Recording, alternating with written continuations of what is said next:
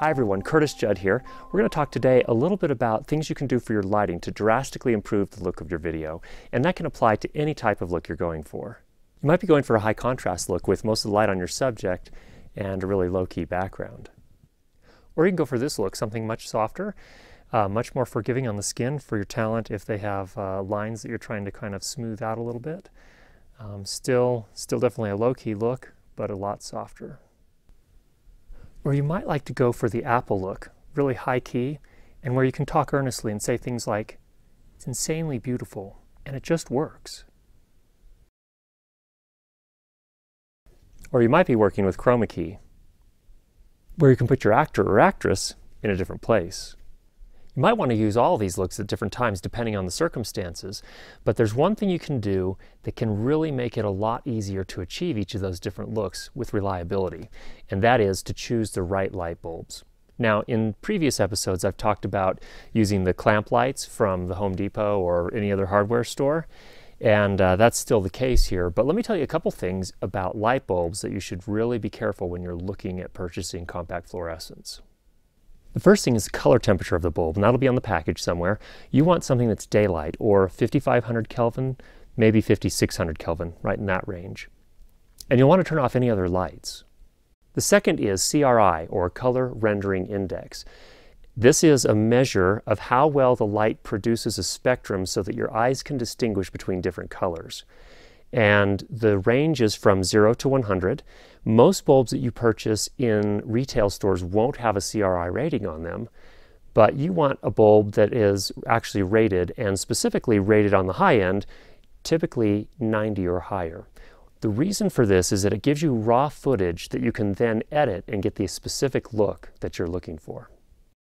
Now, the best bulbs I've found that meet these criteria you can find over at BlueMaxLighting.com or FullSpectrumSolutions.com. Same company. The great thing about these bulbs is that they're reasonably priced. They're just a little bit more expensive than what you would normally pay over at your retailer. They are 5500 Kelvin. They are 93 and higher CRI.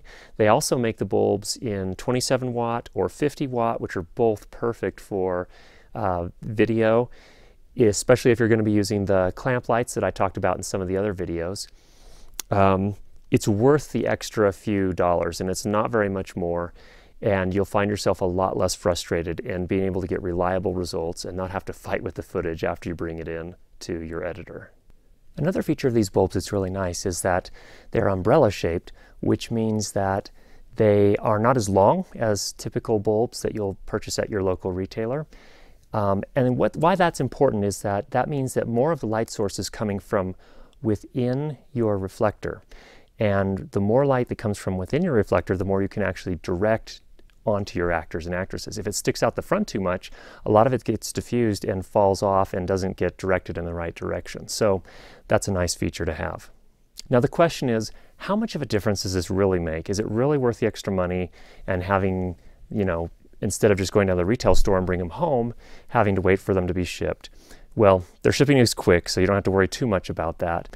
Here is a recent video that I shot with some other bulbs. Now, keep in mind, everything you've seen so far in this video has been shot with the BlueMax lights. This footage I'm showing you now was shot with some bulbs that I picked up at the Home Depot, which were very large bulbs. They had great output. They were rated at 2700 Kelvin, which is not a problem because I just changed the white balance on my camera to 27K. But the problem was they had no CRI. And what you'll notice if you look specifically at my eyes is that the colors are kind of muddy. You really can't tell much difference. My eyes look not nearly as blue as they do with the BlueMax lights. And the reason for that, again, is because that bulb just had really low CRI. So I think it's definitely worth the extra few dollars to go with the BlueMax lights. Again, those are at BlueMaxLighting.com and FullSpectrumSolutions.com. Thanks again for watching. Hope this was helpful, and we'll talk to you again soon.